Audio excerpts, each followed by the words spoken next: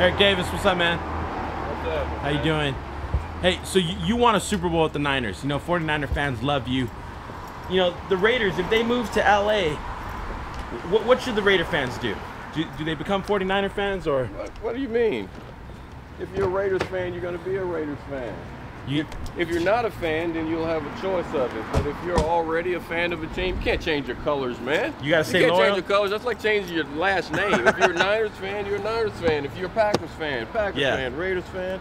That's it. You don't just wake up one day and say, you know what, I'm John Smith, but I want to be John James. You gotta be loyal. You gotta be loyal. Stick to the silver and black. Yeah, man. Take it easy. Take it easy, man. All right. Thank you.